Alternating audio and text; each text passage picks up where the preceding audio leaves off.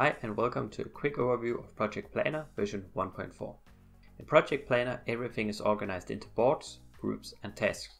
A board is a big collection of tasks. You could, for example, have a board for your player-related tasks or your bug reports.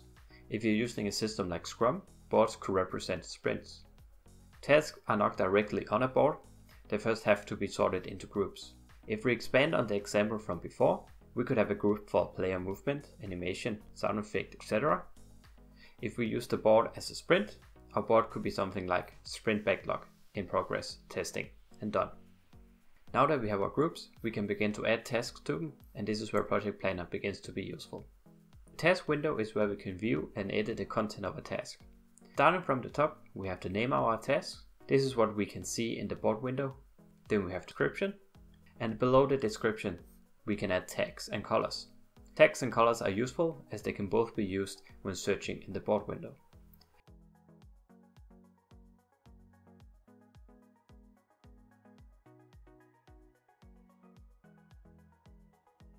Tags are never displayed outside the task window, while colors are used on the board window to create a visual overview to quickly identify tasks. You can also assign assets to a task by clicking on the circle to the right of the empty object field. You can also drag drop assets onto it. When you then click on the asset, it gets selected and highlighted in the project view. This is a great way of keeping track of the assets that you need to find for a specific task. The next thing we will look at is screenshots. When you add a screenshot to a task, it uses the game view to capture the screenshot.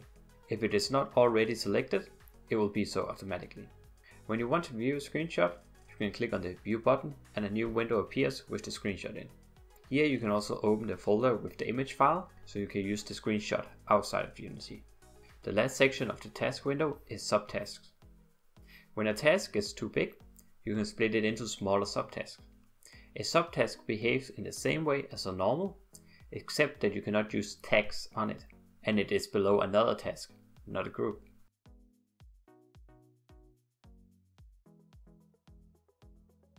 As you complete subtasks, you can mark them as completed, which fills up your progress bar and also shows you a percentage in the board video, so you can see how far you are.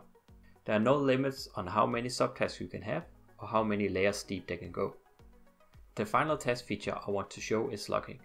If you're afraid you might edit or delete a task by mistake, you can log it. This way you can view the content without the option to edit or delete it. You can also not delete groups or boards the task is under.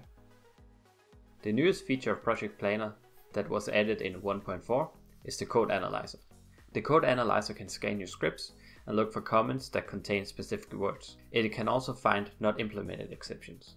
In this example, it found two things. The first is a comment about changing start to awake. I'm not sure what this is about, so I'm going to click on the Find button. This opens the script and jumps to the line the comment is on. As you can see, the comment starts with to do, which is why the code analyzer was able to find it. By looking at the code, I can see that I, at some point in the past, wanted to remind myself to change the start method to awake. If I want, I can do it now and remove the comment, or I can return to Unity and make it into a task.